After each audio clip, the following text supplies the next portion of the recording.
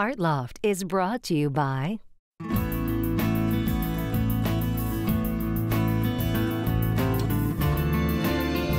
Where there is freedom, there is expression. The Florida Keys and Key West. the Miami-Dade County Tourist Development Council, the Miami-Dade County Department of Cultural Affairs, and the Cultural Affairs Council, the Miami-Dade County Mayor, and the Board of County Commissioners, and the Friends of South Florida PBS.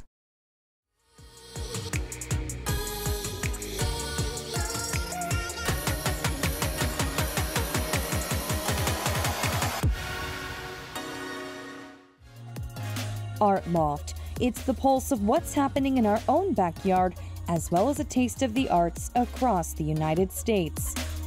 In this episode, a fresh look at a legendary Miami painter. A multidisciplinary artist steps into community, and a different Miami takes on street art.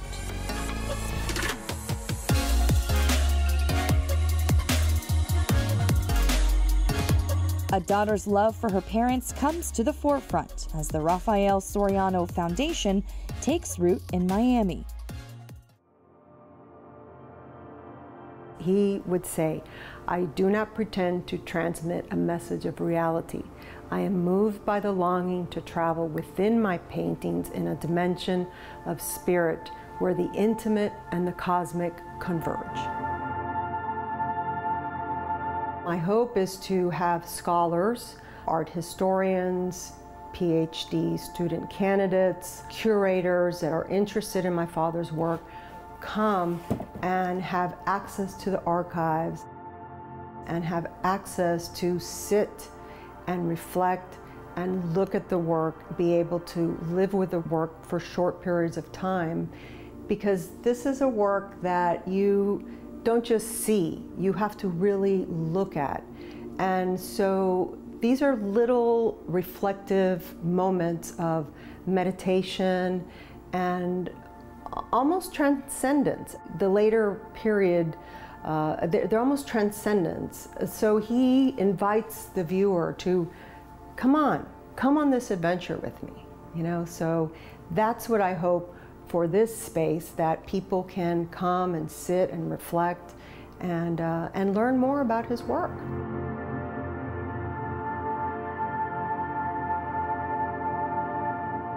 My name is Rafael Soriano, and I am the daughter of Rafael Soriano and also the director of the Rafael Soriano Foundation.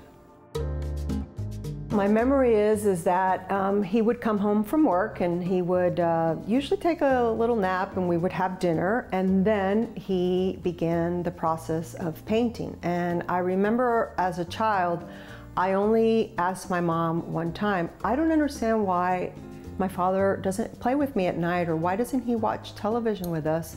And my mother said to me, "Your father is in the back room, in the Florida room, doing very important work." And I understood that what he was doing back there was pretty special. It was just that one time. So I always was comforted knowing that he was back there doing what he loved most. For me, they were all adventures. And he would bring us in to the Florida room, me and my mom, when they were completed, and he would ask us, "What do you see? What do you feel? Tell me about the colors." And we would talk about these paintings.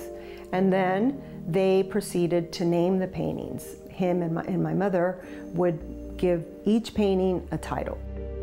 It was an adventure for me, growing up with his paintings and taking the paintings outdoors to dry. And one thing with my mom and my dad, the weather became a big thing in my house, because if you look in the yard, you can see the fence. There were sometimes 3 or 4 paintings, these masterpieces hanging on the fence to dry.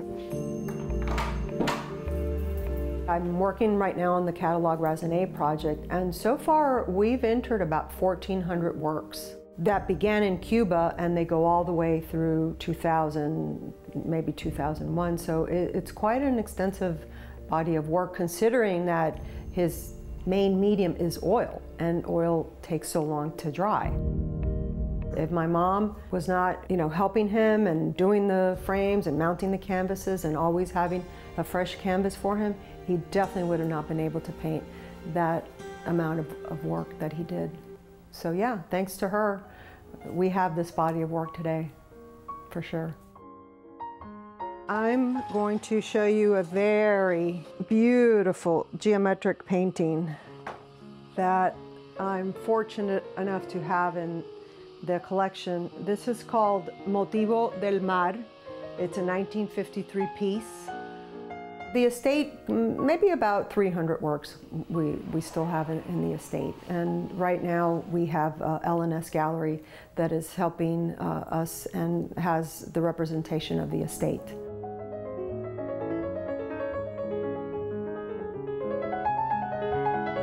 One of the main things that we wanted to do was to showcase to people this tenacity of Soriano's work, of how he was really painting for himself. He was an artist who was looking at how to continue the chain of art history, how to gravitate towards a different visual vocabulary, and really doing it not thinking of any commercial success at all, but more importantly, about a personal fulfillment, which is why I think it creates a really interesting energy to the viewer, that Soriano isn't only an artist that you see, but it's an artist that you feel. He's an artist who's challenging the notion of abstraction through light, through surrealism, through atmosphere, almost like if he was our Rothko, our Cuban-American Rothko.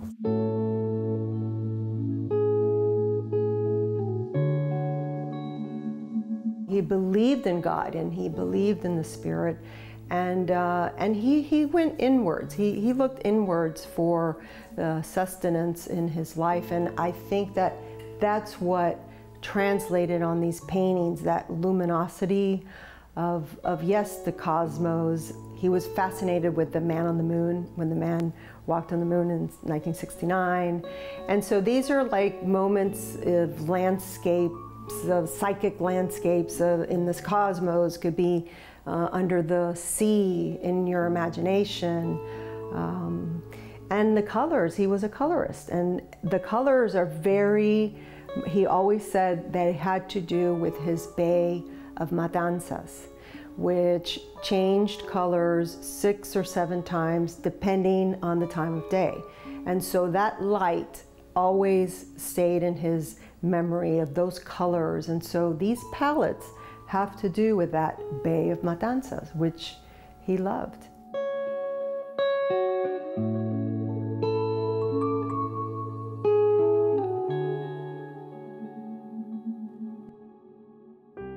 Well, it's very important to me for my father's work to find its place in history, because I feel that he's not just a Cuban artist or a Cuban-American artist. He is an artist that belongs to the world.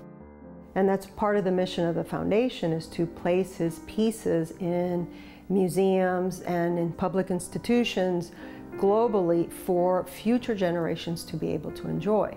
So yeah, I want people to know that, he was a master. He was not just a Cuban master, but he's a master, period. And I will say, my father was very, very humble, and he would never have said any of this, but I'm the daughter, I can say all this, so yeah, he was a true master.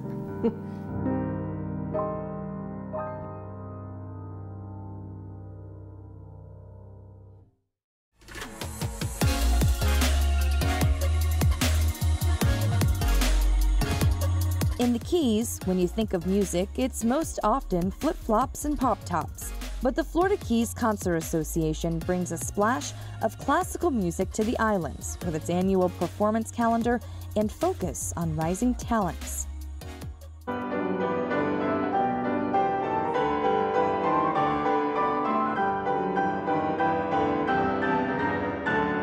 We started in 1969. A group of volunteers got together and decided we needed to bring something unique to the Keys.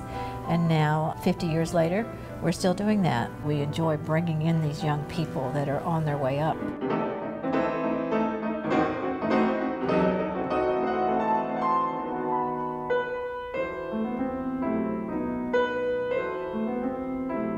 We try once a year to find a true major prodigy who is potentially going to have a huge breakout career.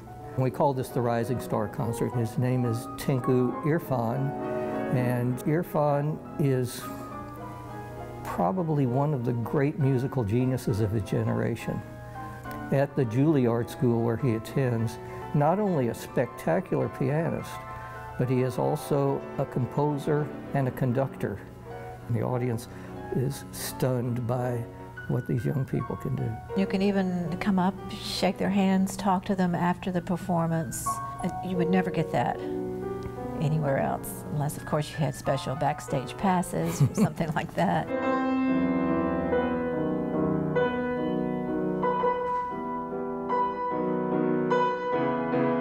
Classical music is almost always played just with a pure acoustic instrument, no electric, no amplification, and we just follow that tradition. In the space here, because it is so intimate and so live, you can be in the very back row, and it's almost like you're sitting in the front row with the quality of the sound. 100% of our ticket sales, donations, sponsorships, ads goes back into bringing great music to the Keys. Pop music, rock music, all that can sustain itself in the commercial market, and it thrives. But for those of us that really appreciate classical music, opera, serious jazz, that really requires a nonprofit organization driven economically by significant donations from the people who really want to see it happen and use their resources to help it happen. So that is our mission, to bring truly wonderful artists, national artists, international artists of the highest caliber here to the Florida Keys to perform serious, mostly classical music. And we'd like to try to teach other people to enjoy it that don't presently. And as you see, we have seating on the sides of our venue here for students. We do have them come in for free because we're trying to encourage young people.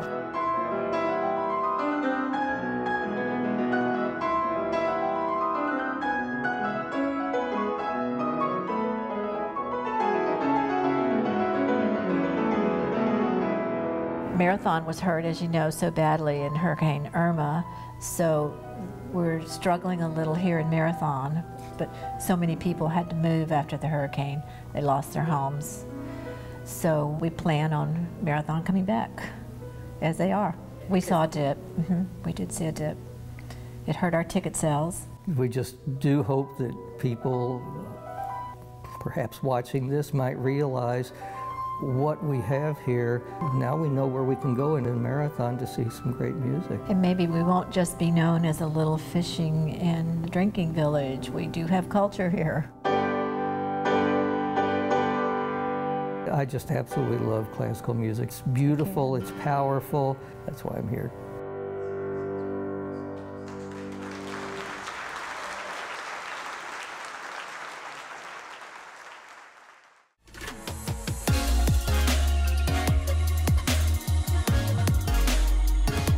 Multimedia artist Vu is pushing their practice in new directions, working in ceramics and incorporating other artists into their installations.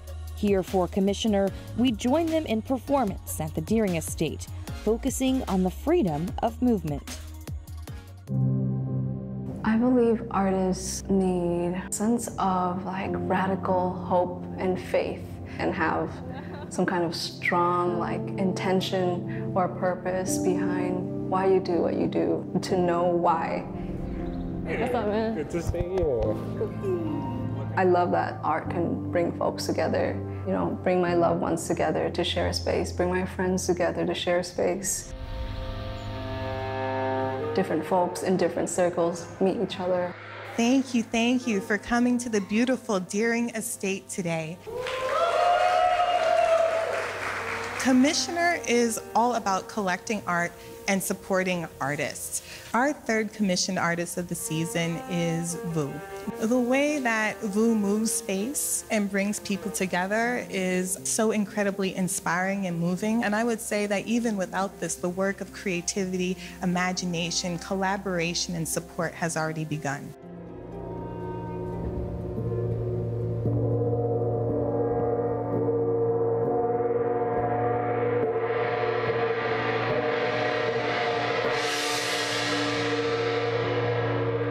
Earliest memory of creating anything was back when I was still a kid in Vietnam. I remember drawing this Barbie doll and then running to my relatives and the adults in the family, look. And then everyone just seeing what I made and affirming that creation. That felt like a proper spark, for me to then move to America, go through the public school system, and eventually end up pursuing art school as a thing.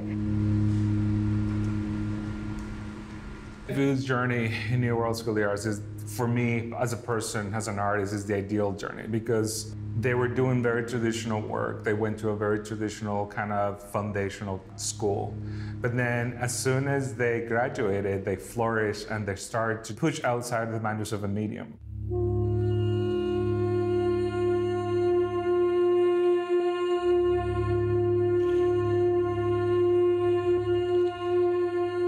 When I was in college, I studied painting. So having put painting down for a minute and delving into ceramics this past year, I was very excited to see how painting would translate on these vessels. And I got to play with the painterly aspect when I glazed and colored each vessel.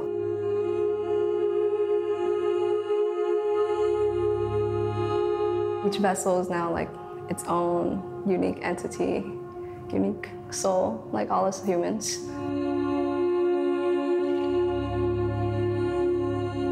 The intention was for the audience to find space somehow to be vulnerable during the performance, whatever that looks like to them, whether it was just being caught off guard, not knowing, and then trusting in the flow of the performance.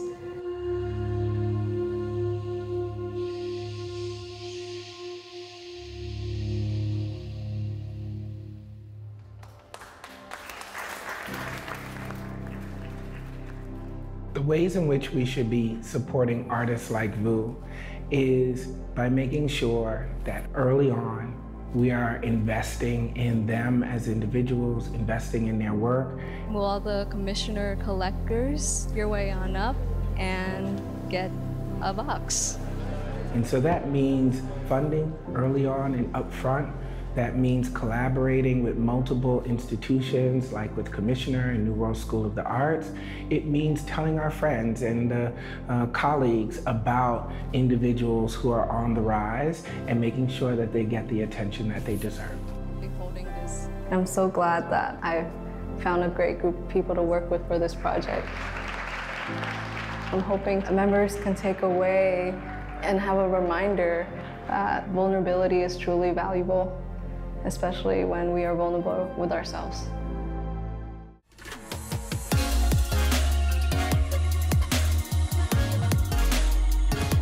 Up next, another Miami turns to the arts, street art that is, to help its downtown make a comeback.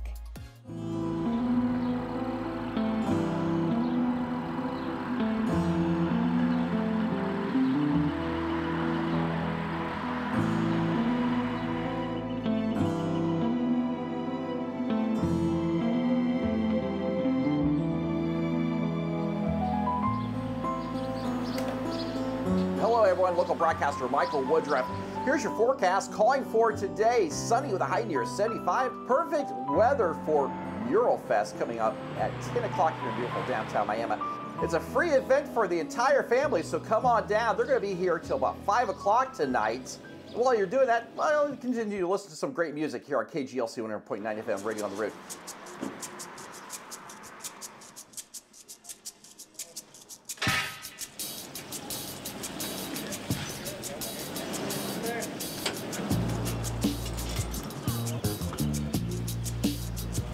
We're in our 4th year of trying this. 2017 was our first try. This year we will have 11 new murals put up by 10 artists from around the state and myself, and then 1 mural painted by local artists. So 12 new paintings. That's quite a big thing, really, for a small town.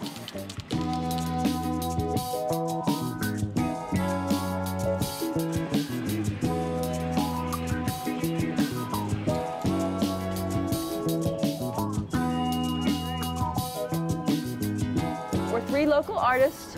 Jeanette, how long have you lived here? Since I was 15, so about 45 years or so. Yeah. And I've lived here for about 45 years as well. Jessica got a hold of us and said, hey, we have a wall, would you be interested? And we said, yeah.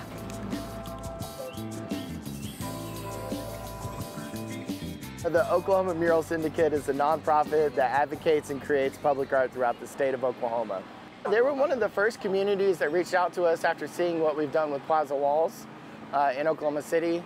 And they were like, hey, will you come to our community and paint it all up as well? And we said, yeah, of course. You know, in 2017, when we first started this, we had people from the community walk up and say, wow, this is so cool what you guys are doing. We've never seen anything like this.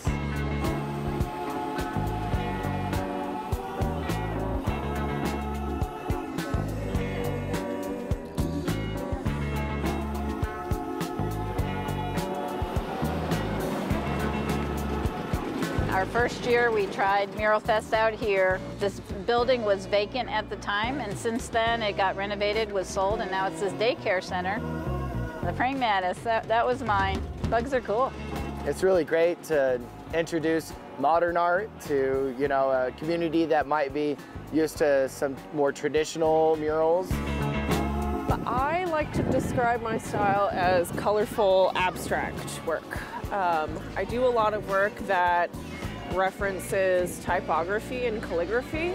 I think it's like a nice little moment of joy, you know, and like not even just today, but like just seeing the murals every day. It's like just a little moment of happiness or joy or, you know, excitement at having a little bit of art brighten your life.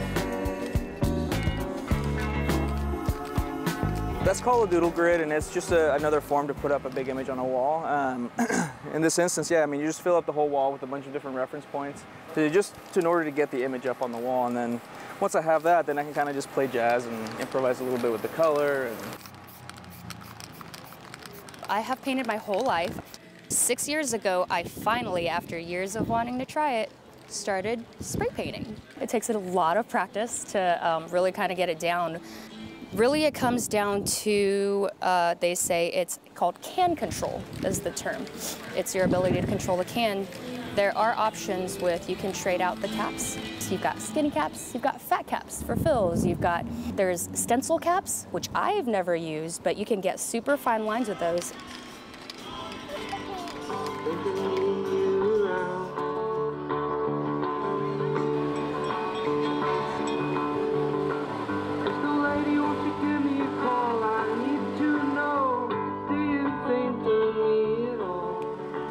All right, here we go. I love the idea of coming to a smaller town. The lady and her family that just bought stickers from me, her son said that he liked the robots the best and that it inspired him to do some art. So I think that that's awesome, right? That's kind of the goal. I don't know exactly where the robots came from. I don't have like some big purpose about why I started painting them, but I think they're cool, you know. I've always been kind of attracted to like painting things that I would have thought were awesome as a kid, you know.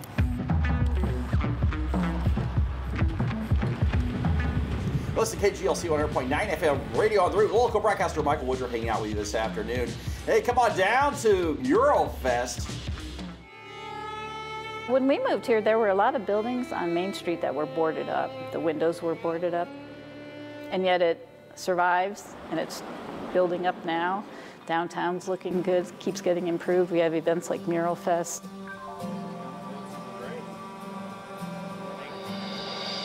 It's just a small town just trying to make their downtown prettier. So, yeah. It's a very encouraging, just a great sign to see, you know, a relatively small town that's embracing the arts in such a way. I wish that more small towns in Oklahoma would do the same, because I do think that it revitalizes the community a little bit, and it gives people something to look at every day, you know. When we first moved here, we had B.F. Goodrich, and it was a really happening little place on the go. And then Goodrich shut down, and it was like Miami just lost its will to live almost. People talk about it. They see the murals, and they just talk about how happy it makes them feel. Art Loft is on Instagram at ArtLoftSFL. Tag us in your art adventures. Find full episodes, segments, and more at artloftsfl.org and on YouTube at South Florida PBS.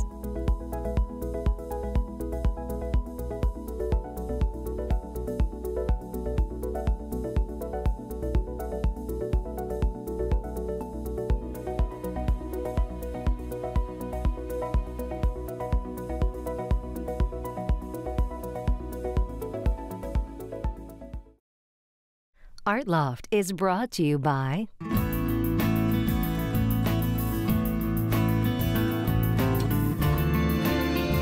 Where there is freedom, there is expression. The Florida Keys and Key West.